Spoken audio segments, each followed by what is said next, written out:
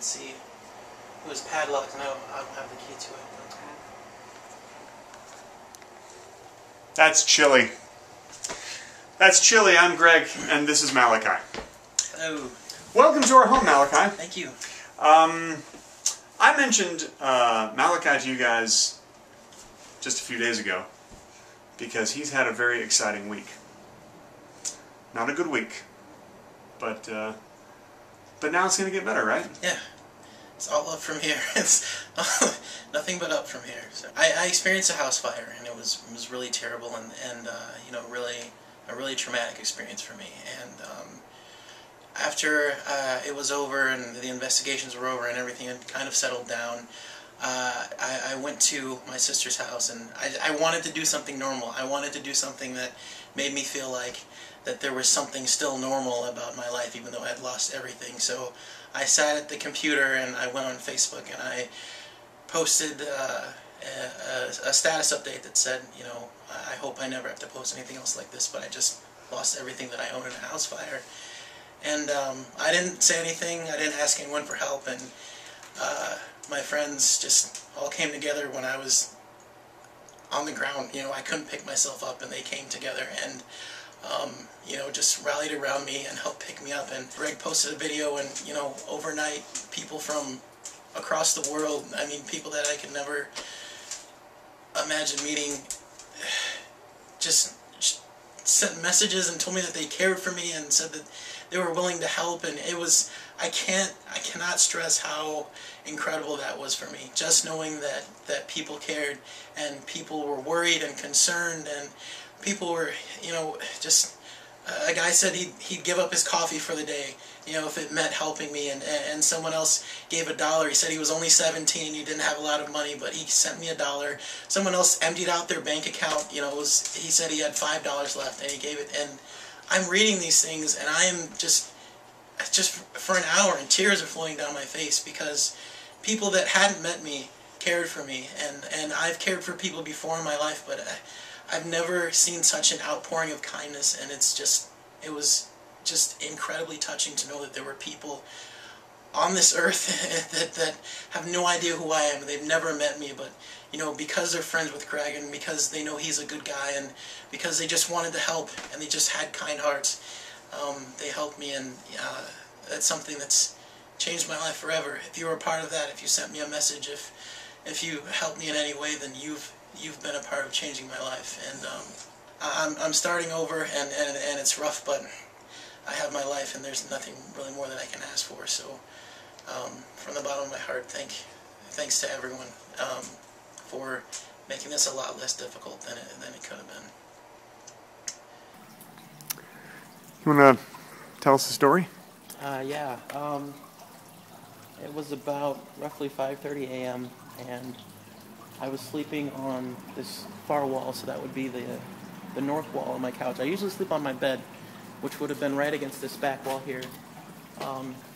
And I fell asleep on the couch, and I woke up, and the first thing I saw when I was sleeping, I looked above me, and there was just black smoke. And then I looked forward, and just the whole back wall here, this entire back wall was on fire. So I immediately jumped up, and as soon as I stood up, the smoke was about chest level, about to here. So I had to bend down and crouch down just to get this front door open here. And I ran through the front door, which was right here.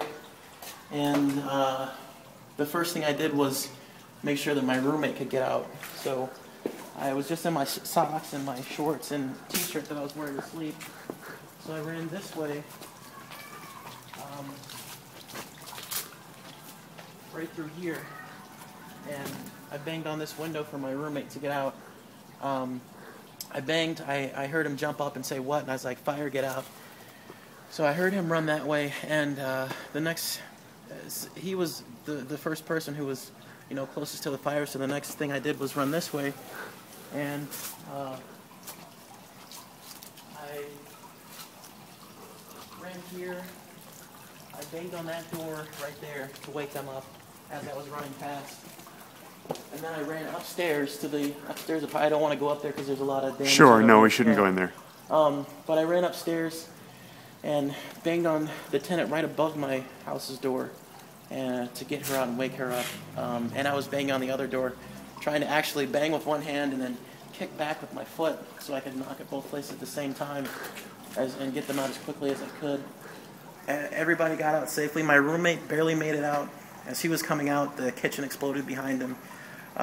There was an explosion. His hair was singed. And jeez, I guess the gas line probably. Yeah, in the kitchen. So, I mean, gosh, if I had been seconds later, whatever woke me up, if it had been any later, the fire department said that if I had breathed in any smoke, I would have passed out and just fallen on the floor. That's how a lot of people die, not from actually getting burned, but just from inhaling smoke and then passing out and not being able to get themselves away from the place. Yeah. So just so many things that factored into my safety and being able to get out, and then just being able to get everyone out at the right times. So jeez, man, you realize you saved some lives there that night.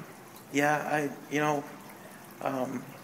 when I was sitting on the steps and someone told me, they said, "Wow, you lost everything," and I just put my hands, I motioned with my hands and I said, "Give me a pile of everything I had in there like this," and just stack 50 piles of that around, and it still doesn't even come close to being worth everyone's lives here. The 3 people down here and the 2 upstairs and the girl that was across from me and my roommate, and I'd give everything I've ever had in my life or ever will have to be able to have precious lives safe and because you can't put a value on that. It really it makes me understand that things don't have value, and we can get things, and we can get things that make us happy, and gadgets and toys and laptops and clothes, but human kindness is something that's worth more than anything that I could ever have, and human generosity and human life is something that can never be bought, and you can't put a price on that. So and humor, because of you guys, I laugh every day. I tell jokes every day, and I'm a very fun-loving person, and for 3 days after it happened, I hadn't spoken to anyone. I was just so in shock, and because of people talking to me and kind of pulling me up out of that, I've been starting to joke around again and be myself again, and it's really nice. I was walking around looking angry, and it's not good for me to walk around looking like I'm mad, because then people are afraid of me and they cross the street and I'm big and scary, so that's not good. It's good for me to be smiling and happy again. So we should make a funny video while you're here. We should. Yeah, should do something funny. I have an idea. Okay. Do you have any ideas, buddy? Good boy. Good dog.